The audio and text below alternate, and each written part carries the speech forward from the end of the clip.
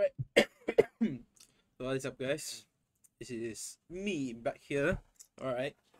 So today's video will be most likely focused on I would say explanation, but at the same time it's also a bit like um personal opinions. Is it? Yeah, I actually don't know. So like yeah, let's get into this video and I'll like slightly talk to you about what we're going to say about this video. So in today's video, to be specific, we are going to talk about upcoming character banners before it is released. Okay, so as you all know, like the upcoming banners are um Firefly and Rame. Okay, and the second half would be Jade and Argenti. Okay, so a lot quite an amount of my friends, like quite an amount, they keep asking me like, should they go for Firefly or Rame? Because most of them don't have Rame. Because when Rame was first released, like a lot of people didn't pull for her. Yeah, so now they are facing a choice. It's like whether they should like get Rame or they should get Firefly. So this is like a really tough question. Okay, but after like considering a lot of facts and also like doing a ton of researches, okay, so I will give you a few conditions and you can follow them to pull according to your requirements. Okay, first, of course, the best condition, if you can go for both, go for both. Okay, if you have a good DPS, at least two good DPSs. Okay, like for example here, I have Danheng, the Invisible Lunae, Silly Boothill, Ratio. Yeah, so technically anyone like this, okay, like Black Swan, Acheron. Yeah, so if you have any of the few DPS I mentioned above, okay, you can go for Rame. Okay, if you don't have those like good DPSs, um yeah, then maybe you should consider Firefly. But of course you can just like save up, or you can just instantly pull Boot Heal or save up and pull for Argenti or Jade. That's a more solid choice. Okay. But however, if you really want to consider getting any 5 stars in this character, I would like specifically ask you to pull for Rame first. Okay, so why would I ask you to pull Rame? If you are a Firefly player, you must have Rame and you must have Harmony Trailblazer. That's completely fixed. Because without them, your Firefly gap is going to be like a huge gap that is so big that you'll start to question yourself why this character's damage is so low. I'm not kidding. I'm legit. Why would I say so? It's actually um because Rame the amount of value on this character that gives to any super break team is very hilarious. So I will just make into short words about what she does. Okay, first, she increases break effect by 20% for all allies. This is one of her talents. Okay, next, for every break effect, for every 10% of break effect that exceeds her 120%, increases the damage buff of a skill by 6% up to 36%, which is capped at 180% break effect in total. Okay, next is her skill. To be simple, okay, her skill, like she just casts a field, and within that field for 3 turns, all allies damage will be increased by 32% at level 10, and increases their weakness break efficiency by 50%. Okay, so as mentioned here, like you can increase by another 36%, so it's up to like 68%. Alright, next is her support talent. Okay, so this talent is pretty straightforward and brutal. Increases speed by 10% for all the team excluding herself. And when an ally breaks an enemy target weakness, Rame deals to this target break damage equal to 120% of her break damage. Right? So like extra break damage and also like increase overall speed. So for example, if your character speed is like 100, she will just add another 10 there. It's solid. Yeah, it won't change. Next is her ultimate, which is the strongest buff overall for like still in this game. Like it's quite the unique mechanic and unique buff. Okay, so it says Rami deploys a field that lasts for 2 turns. Okay, 2 turns, only 2 turns, but the field decreases, like the field's duration decreases by 1 at the start of a turn. While inside the field, all allies, like all type rest pen, increases by 25%. And their attacks apply, you just take this as a mark to the enemies on it. Okay, when these enemies attempt to recover from weakness break and there is a mark on them, the mark will be triggered, extending the duration of their weakness break, delaying their action by an amount equal to 20% of Rami's break effect. Yeah, plus 10%, and daily break damage equals to 50% of her ice break damage. Yeah, so this amount is only one time thing and it cannot be like reapplied to them like when this mark is triggered. Okay, so let's just make a solid assumption. If you have 200% break damage on her, okay, so you are technically like delaying them by 40%. That's how broken this is. And it also buffs like the all type rest pen throughout this duration. Okay, so that's why I say the value on this character is actually like pretty hilarious. Okay, so the three main point of sales on her is her skill adds a ton of damage dealt. Okay, because it doesn't increases like attack based on the character's attack percent or based on her attack percent, like Robin or Ting Yun. Like it doesn't. Okay, this skill is scaled on the skill itself. Just like how Goro in Genshin Impact is, like they give you fixed scaling on the skill itself. So I really love this kind of skill set as it's fixed to a talent itself. You don't really have to like specific go for any substats or stats for this.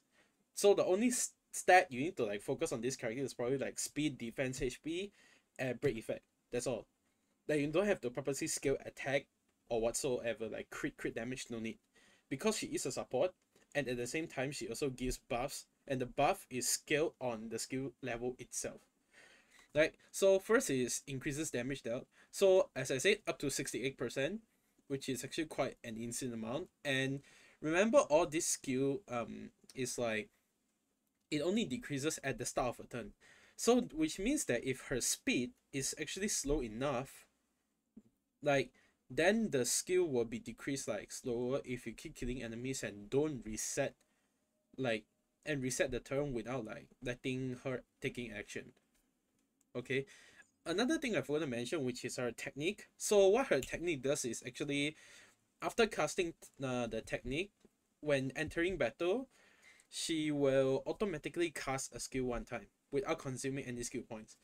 Okay, and for this whole thing is actually simulated universe related, so I just don't want to talk about it. Yeah. Okay, so that's pretty much the whole point of sales for her. And yeah, her build is actually like pretty straightforward, so I'll just like slightly show you all like the build I have. Okay, so I'm using DDD and my traces are technically all maxed out, and I'm using the Watchmaker 4-piece and also Talia 2-piece. Yeah, so as you can see, my break effect is like just enough, 180%.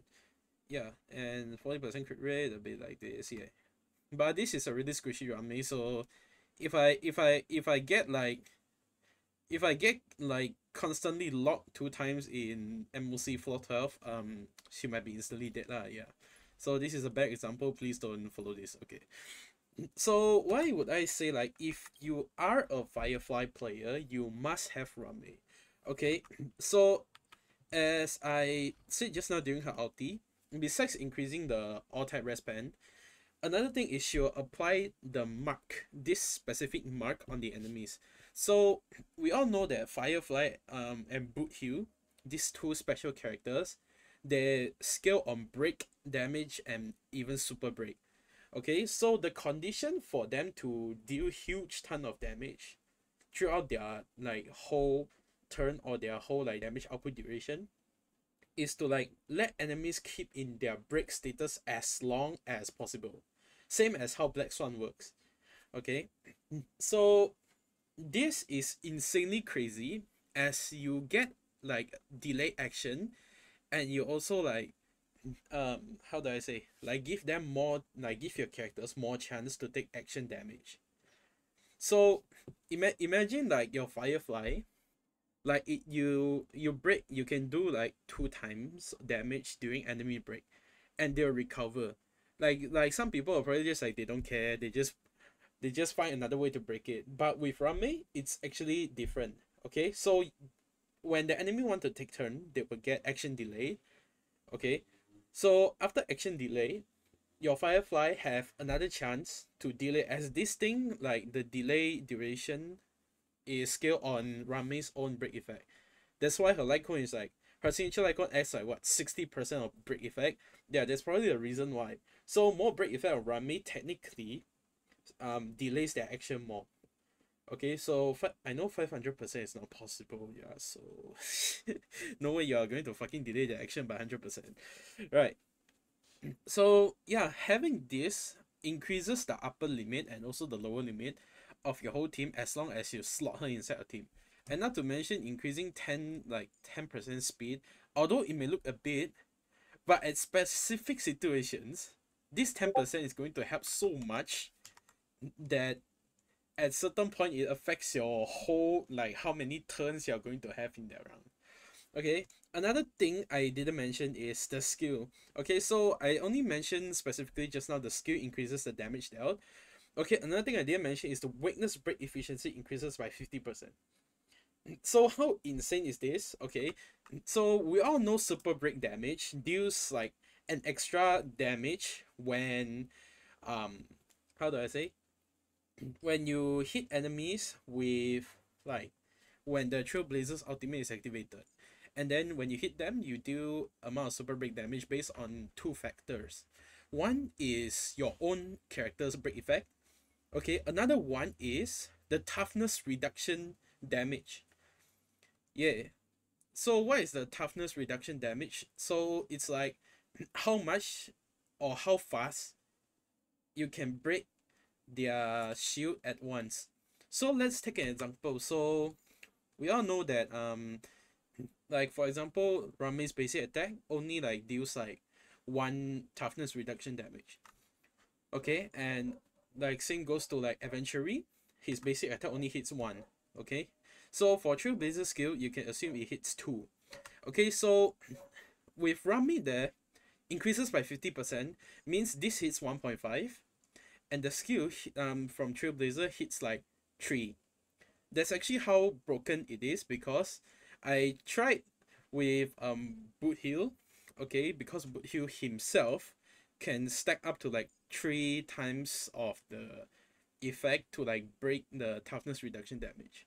Okay, so I put like him with Rami together, and I would just say that the effect is actually insane, because I legit break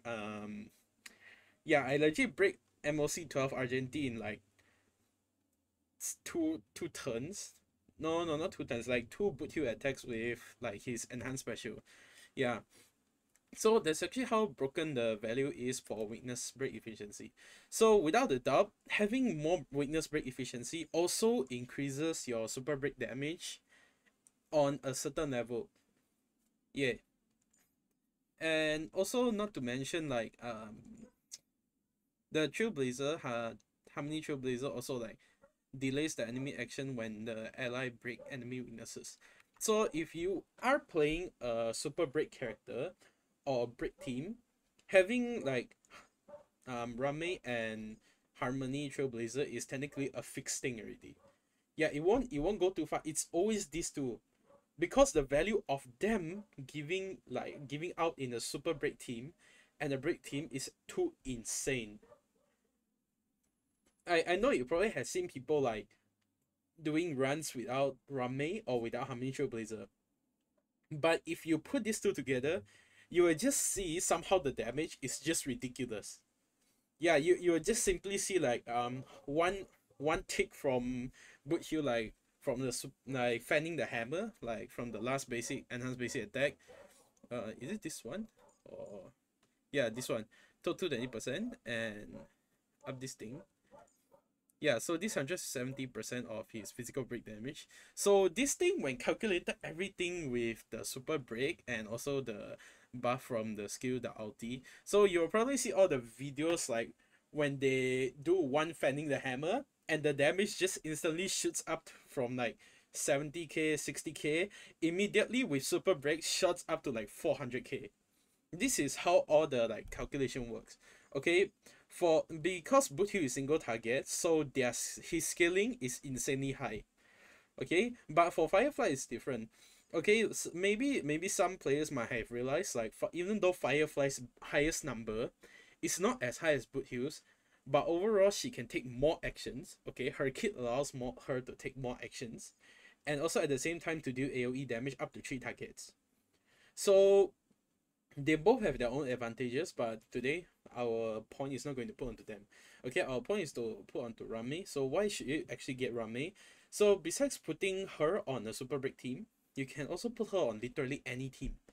That's how OP her part is, because she can literally you can literally slot her onto any team, because her buffs are just too good. It doesn't like really mind like if you want to put her in a break team or a not break team. You can put her in a Black Swan team, it works too. Okay, or you can put her in an Acheron team, it also works, right? Or you can even put her in like Danheng in Babita Lunaris team, it also works too. That's how like what's the word for this?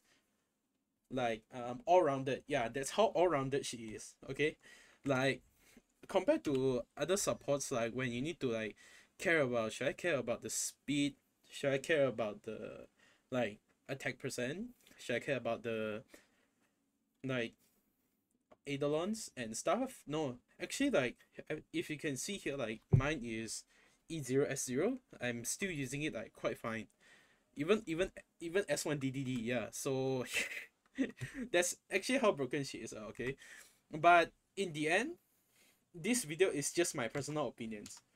Alright, my personal opinions only.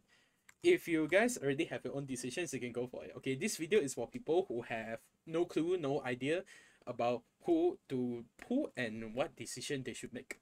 Okay, because as we all know in this game, okay, a good support is really hard to get, but a good DPS is literally everywhere.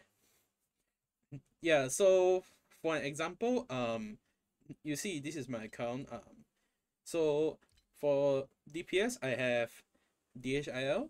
Okay, I have Silly. I have Yanqing, Ratio, Boot Heal. Okay, Erudition, maybe Himeko.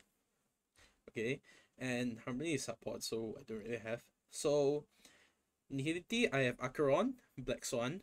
Okay, and Preservation is just support type. Yeah, and also Abundance is also support type. Yeah, so I have like around 8 DPSs, and I can just literally form up like 3 or 4 teams if I really want to.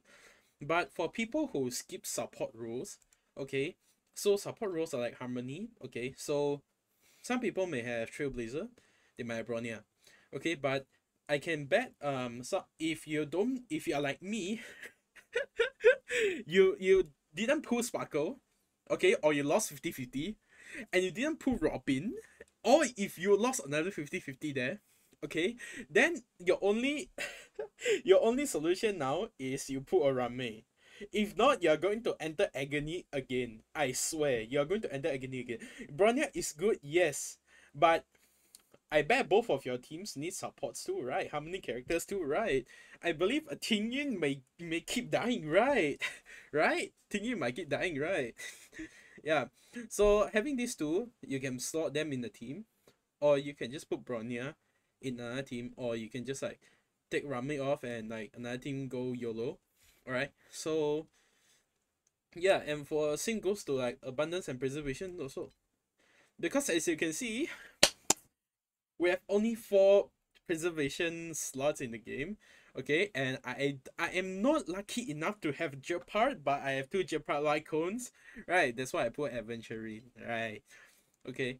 Yeah, so that's technically how it is. A good support is really hard to get, but a good DPS can be anywhere. Okay.